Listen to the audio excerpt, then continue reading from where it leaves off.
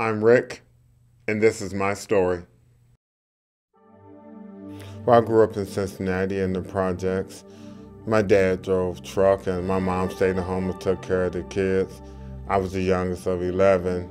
It was tough back then. I wore a lot of hand-me-downs.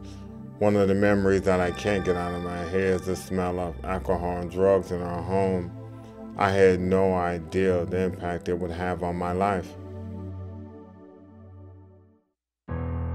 I was 12 years old the first time I tasted alcohol. I would wait till my dad went to sleep, and I started sneaking his beer and cigarettes.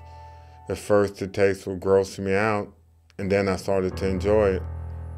They took away the pain that my mom was dishing out to the family. A couple years later, I tried cocaine for the first time. I had no idea the 13-year nightmare I was going to be on.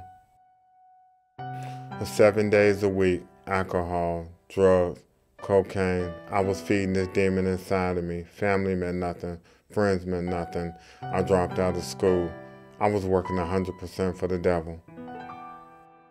I was 20 years old when me and my first wife got married. We were married for 13 years. We only lived together for 30 days because at that time I was so consumed with feeding the demon inside of me, I couldn't be true to her.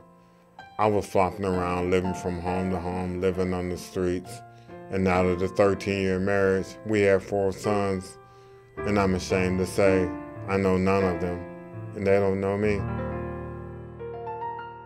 I was 26 or 27 years old. I was totally separated from my wife. I got a summons to go to court.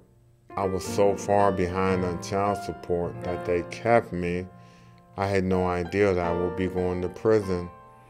I remember being in shackles and they were taking me to the bus. As I sat down, Jesus said, "Don't worry, you won't be there long." A second later, God said, "I want you to tell them about my son." I get to prison and I heard things and I saw things that I don't really talk about, but I was thankful to God it didn't happen to me. I meet 3 other brothers from Ohio and we formed a quartet and we were singing hymns to the Lord, and I found out that you can have joy in the belly of the beast. It's 2002. I'm out of prison. I'm clean and sober. My divorce is final. God blessed me with a new wife. I met Stephanie in our former home church. We have 2 beautiful sons. I've published 4 books which helped me tell my story. By the grace of God, my story is not over.